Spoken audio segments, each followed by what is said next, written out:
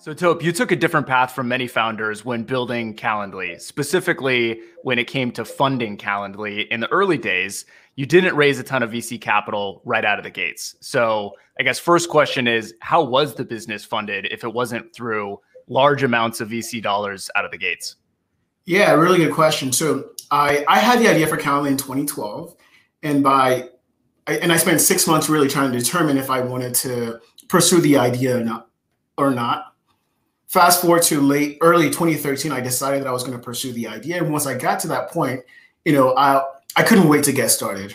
But what I found was really there are not a lot of people who are looking to fund companies that are still in the idea stage. And I was also trying to find a technical co-founder.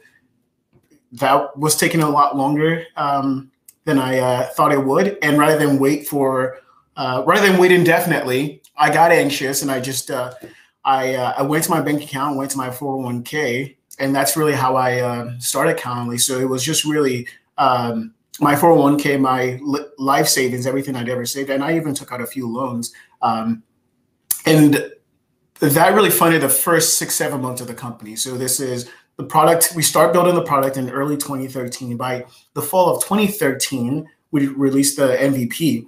What also happened at that time is, no sooner had we released the MVP, people started signing up for the product, and they were using the product, but they had a lot of different ideas for how the product could be improved. But by that point, I'd actually run out of money, right? So I exhausted my savings. So I had just enough money to release to build an MVP. But given the feedback that we were getting from the early users, it was clear there was a lot of opportunity to continue to evolve the product, and there was a clear need. And so I went out and raised a seed round from in April of 2014 of about 350,000. Actually, not about exactly 350,000. And then fast forward to April of 2015, I raised another convertible round of about 200K. But really, that's all the company raised, from its inception all the way through until this recent funding event a few months ago.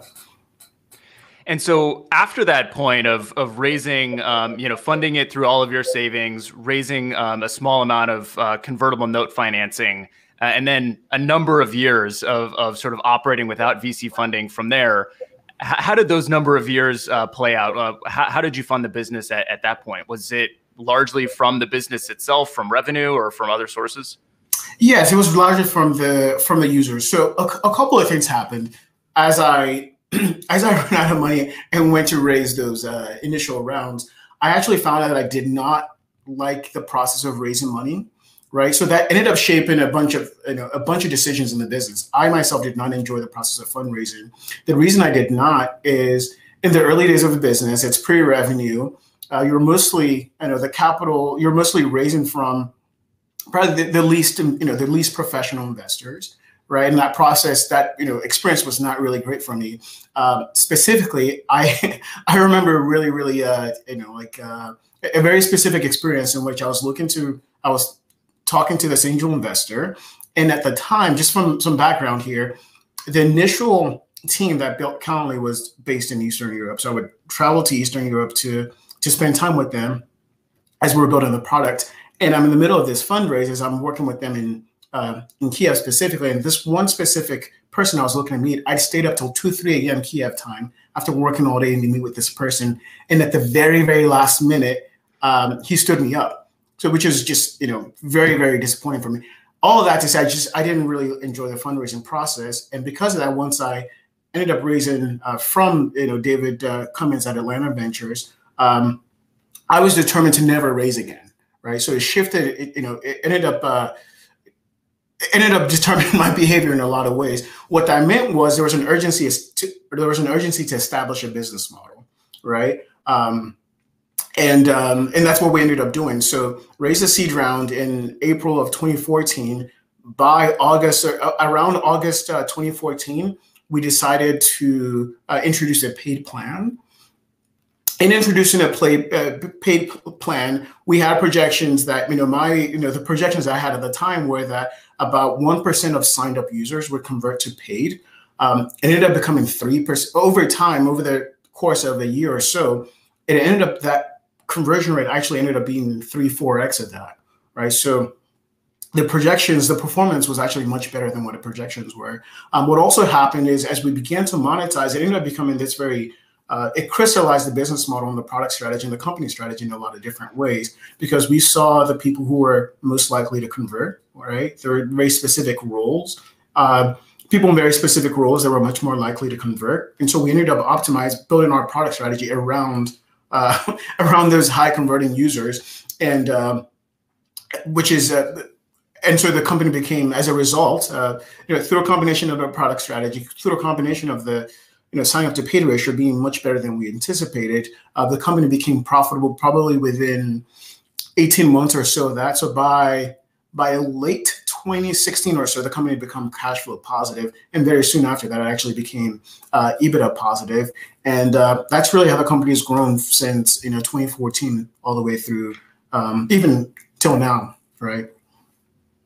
And digging into sort of some of those details, so feeling that urgency to get to the business model, developing the paid plan, seeing the conversion from free to paid, and then seeing that improve over time, which then pretty quickly, at least in startup terms, led to a profitable business. I was curious what's kind of behind that. And I think that there's a lot that really is related to the virality of Calendly and the self-service nature of Calendly. And so maybe we can kind of unpack some of the viral mechanisms of Calendly a little bit and how that leads specifically to this profitability. So maybe first off, what is the viral mechanism in Calendly and how exactly does it work in the product? Yeah, so very early on, what we saw was, going back to, late 2013 when we first released the product. One of the things I saw before I decided to, create Calendly was there were a lot of incumbents in the market. Calendly did not invent automated scheduling. There were a lot of incumbents in the market. And what I noticed was, in spite of the fact that they really hadn't done a lot of marketing, they'd been, pretty successful. So there were a lot of reasons to believe that the virality in itself was strong enough to propel the business to some amount of growth. And then we launched the product, right? We launched the MVP really before we can even actually, the initial users ended up signing up before we were even really ready to go out into a public beta. And very quickly, without any other advertising channels, right? Without any other marketing channels, any other channels to acquire users, we were steadily increasing signups every single day. So the virality so it's one thing, before launching the product, we had a thesis that, I had a thesis because it was just me at the time that, virality could be a strong, a very, productive user acquisition channel. Ended up being true. And we saw that very early on. And so in the early days, we actually did not, what would happen, and still what happens today is, there's really no our users are primarily using Calendly to schedule external meetings, right? And so the very, in using the product, they're in the process sharing it with other people. Well, a significant percentage of those people end up loving the experience and saying this is super easy. It's incredibly frictionless. They end up signing up, and then the loop kind of repeats itself. And so what we saw in the very early days of Calendly was the initial users of the very first initial users were actually customer success managers in a SaaS company. This very specific SaaS company was selling to folks in the higher education, in the K through 12 education space. So customer success schedules with people in the K through 12 space. Those people then turned around and started using the product for parent-teacher conferences. And so in the early days of Calendly, we started seeing, a lot of uptake among educators, and then eventually spread to many other different sectors and many different roles. But all of that happened without really any deliberate effort on our part. Seeing this play out, we then started optimizing that flow. So before, in the early days of Calendly, a recipient would schedule, but there were no prompts to say, hey, do you want to check this out and use the product yourself? Once we saw that was actually happening, we then began to experiment with that. We then made a deliberate effort to convert those recipients of the scheduling link into Calendly users themselves. So that was a question I was going to ask, which is virality this kind of binary thing that either you have it or you don't have it, it's on or it's off, or is it something that can be kind of improved over time through the efforts of your product team or a growth team or a marketing team amplifying it? And so you pointed to some of those running experiments and seeing the virality increase over time. Any specific examples or sort of pro tips for folks looking to enhance their own virality?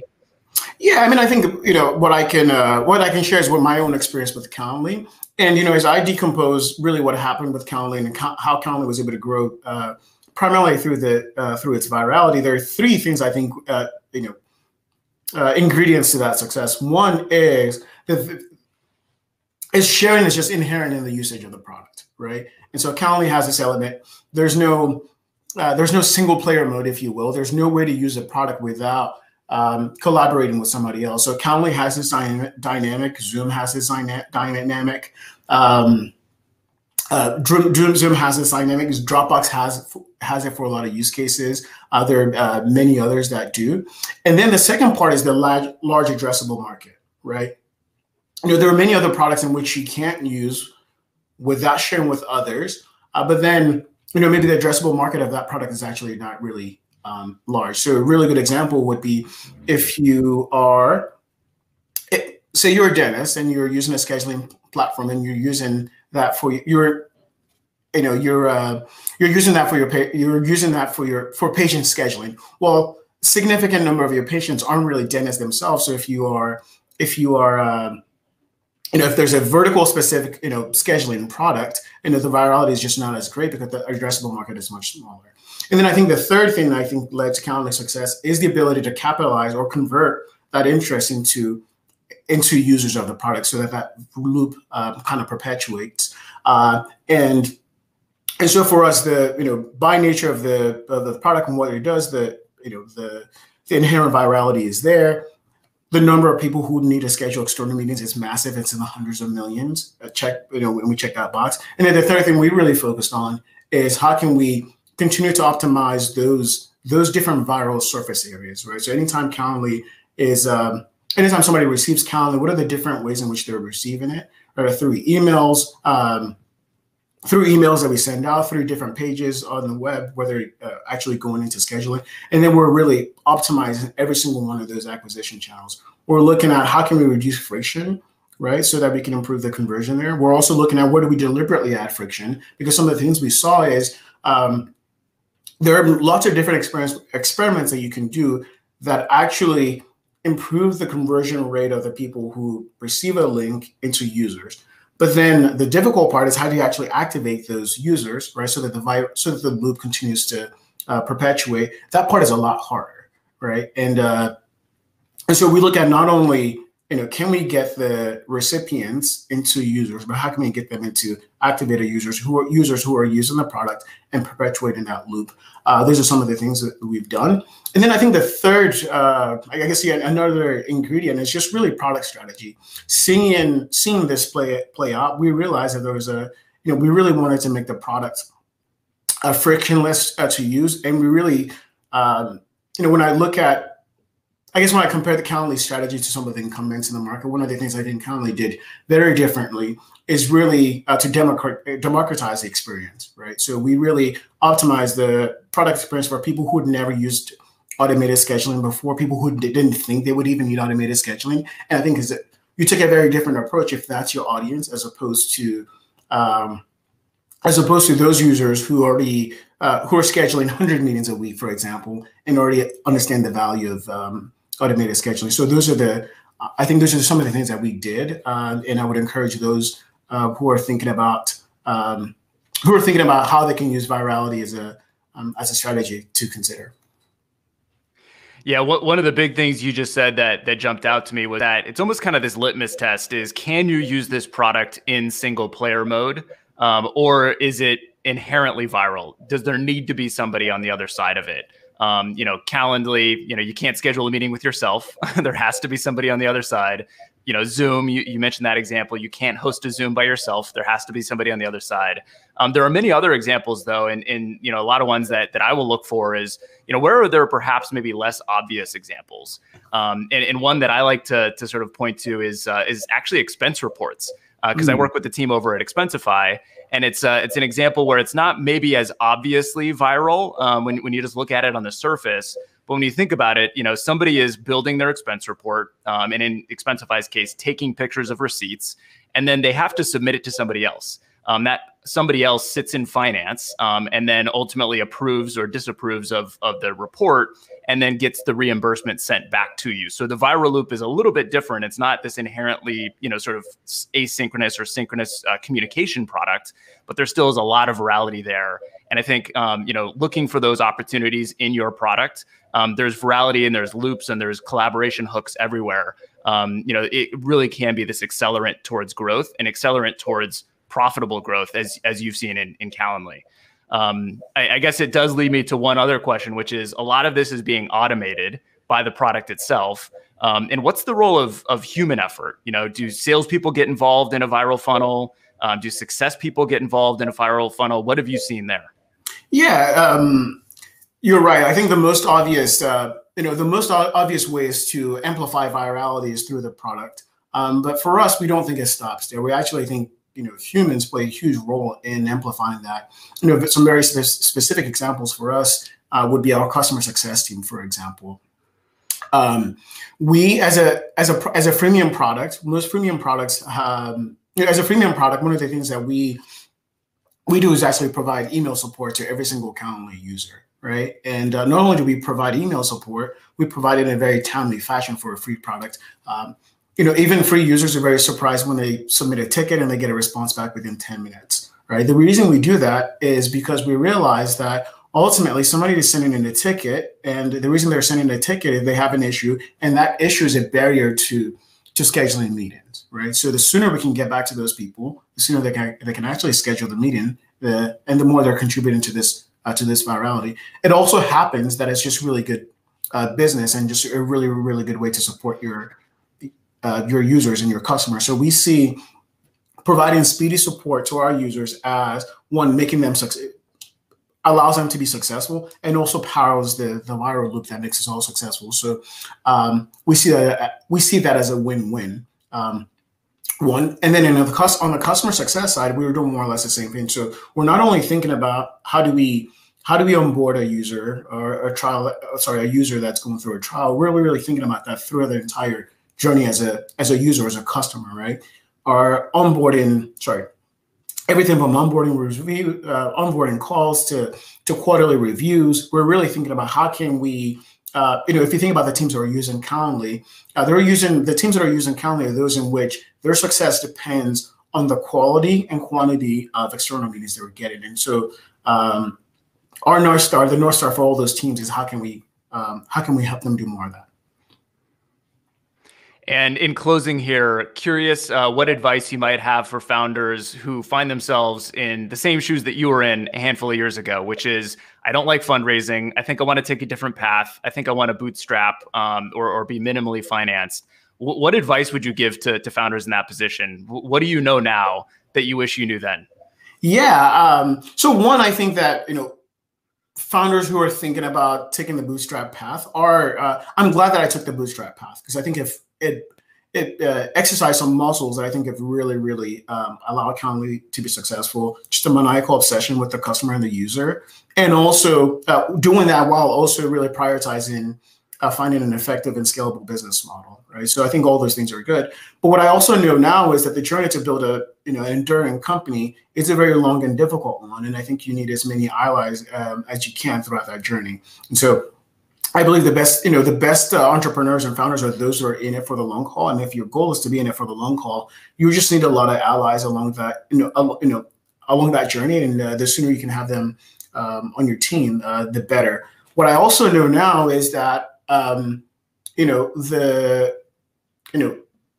VCs and private equity have never been more entrepreneur friendly, right? So I think a lot of founders who are bootstrapped The reason not to the reason not to take on capital is, people fear that they'll lose control of their business. The reality is, I think they'll find that they can maintain, they can protect their vision and also get the help that will help them de-risk their path and ensure enduring success. Well, Tope, congrats on what you've built, and thanks for sharing the journey with us. Thank you for having me. Always a pleasure.